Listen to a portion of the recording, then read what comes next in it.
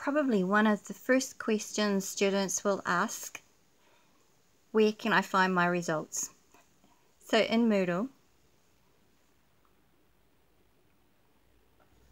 there's a couple of places where you can check your results.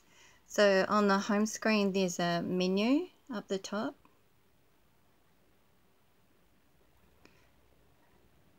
Then you can either go directly to grades and look through by class, paper or module.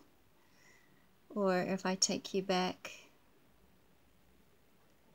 you can have a look at course overview and then scroll through your course, module or paper this way.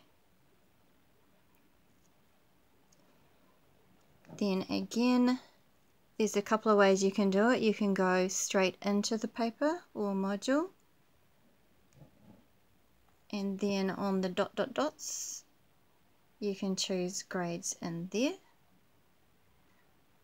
Or another way, if you've found your paper or module, then you can see the dots immediately, so you can click on those and then click your grades, and then just scroll through and see what activity, assessment or assignment you're wanting to have a look at for your grades.